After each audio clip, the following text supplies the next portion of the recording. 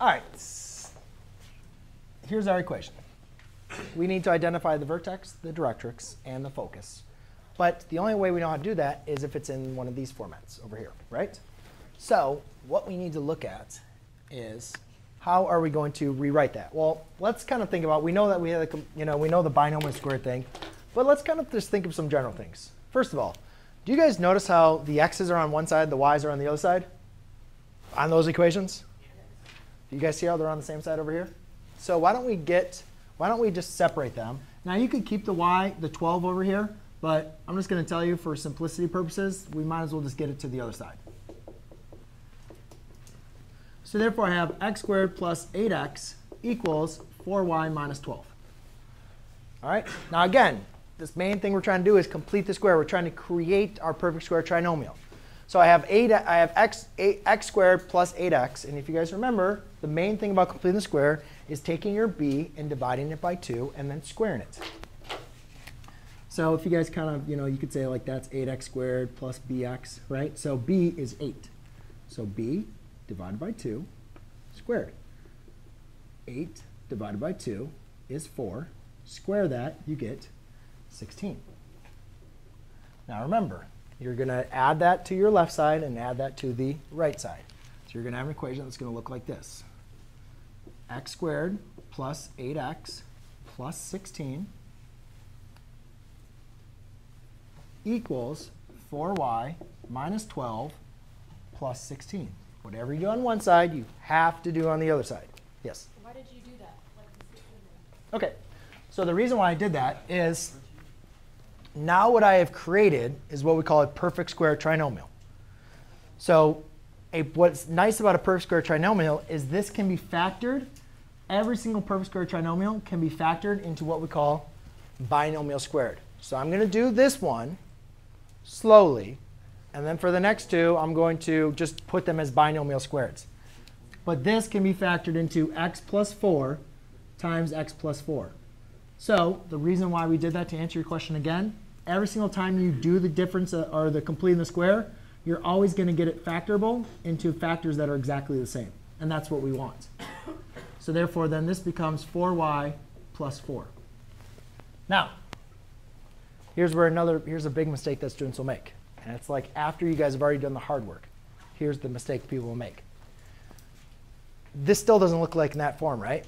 So I can rewrite this as a x plus 4 squared. Over here, do you guys see how I got to factor out that 4, right? Because if you see it, 4p is multiplied by your y minus k. So I'm going to factor out a 4. And I'm going to be left with y plus 1. That's really important, because what students will do is they'll give me the vertex, and they'll say, oh, yeah, it's negative 4, negative 4. No. You got to factor that 4 out. So it's 4p times that y coordinate. Does that make sense? OK. So let's go ahead and identify our vertex. And one thing I want you guys to remember from last class period, h is always with x, and y is always with OK, so now you got that out of your end, right? Because we're not going to forget that for your quiz. Wait, wouldn't that just say hex and something else? Well, Key. Hex and key, what? Because X and P. Oh, OK. Yeah, OK. Yeah, that works. Hex and key.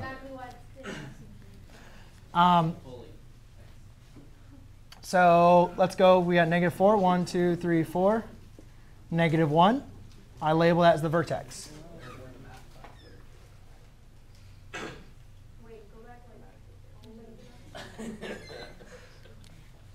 So I identify the vertex as negative 4, negative 1.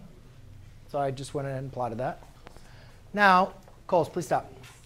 The next thing is we need to understand. Now, again, you guys, here's these formulas I wrote down just so if you wanted them. But again, I don't really go by the formulas. The next thing, once I find the vertex, the next thing I want to do is find p. So what you're multiplying that y minus k is your 4p. So in this case, I can say 4 is equal to 4p.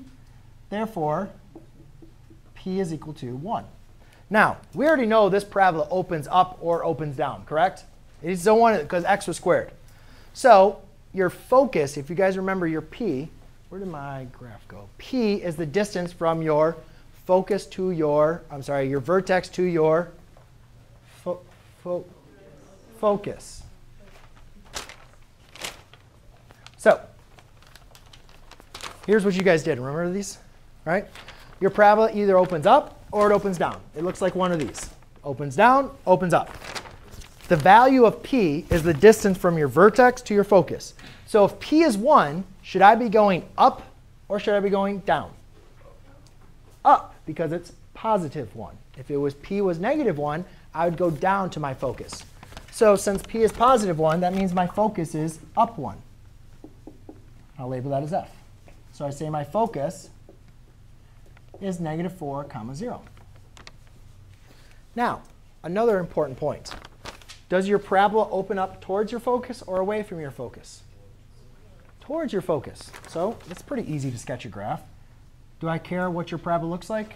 No, not the shape, as long as it's opening in the right direction.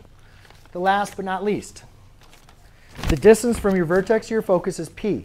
The distance from your vertex to your directrix, which is the line, is opposite of P. So it's still P, but it's in the opposite direction. So if I went up 1 to go to my focus, to go find my directrix, I need to go down 1, right?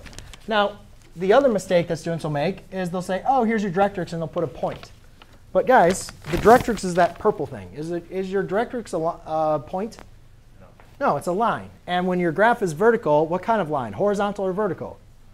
Horizontal. So we need to remember how we write the equation of a horizontal line, which is y equals. So my directrix is y equals negative 2.